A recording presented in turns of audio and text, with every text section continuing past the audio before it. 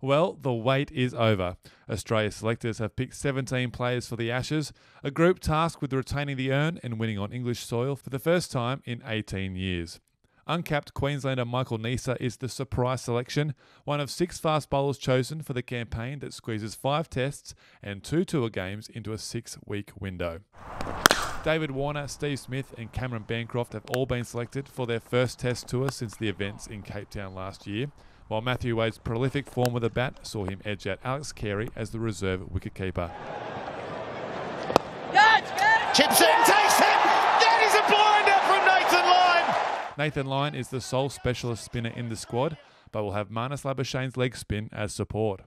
Mitch Marsh is in as the all-rounder, but there was no room for test incumbents Joe Burns and Curtis Patterson. Holmes said the 8 who missed selection were desperately unlucky not to be picked. Very, very hard for some of them because they were disappointed, but they also knew that with 25 here, we couldn't pick them all.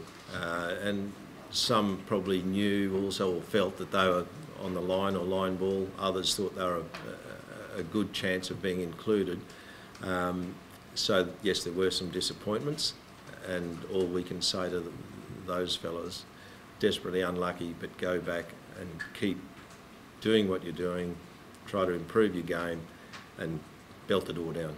We can't say much more to them. It's just the way the selection has gone and desperately bad luck. Friday's announcement sees the return of James Pattinson in a test squad for the first time since February 2016, and it's fair to say the chairman of selectors is thrilled the Victorian is fit and firing. Very excited that he's back, if I can say that. He's been fantastic since he's been back involved with the Australian cricket team. It's all credit to him to get back to where he is now after a couple of horrendous injuries that he's had to endure. But he's a bubbly character, he's lively, he's bowling very, very well, and we're very excited to have him back in our squad.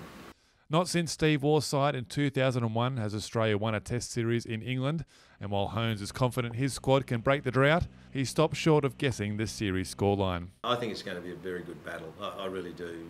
You know, England are a good side. With their middle order in particular, that seems to be their core these days, and then they will bat deep as well, so we'll have every respect for them. We think we've got a good squad that could really give them a run for their money, so let's hope that's the case, but I wouldn't like to make a prediction. Attention now turns to the first test in Birmingham, which starts on Thursday, August 1st, with live scores, news and video highlights on cricket.com.au and the CA Live app.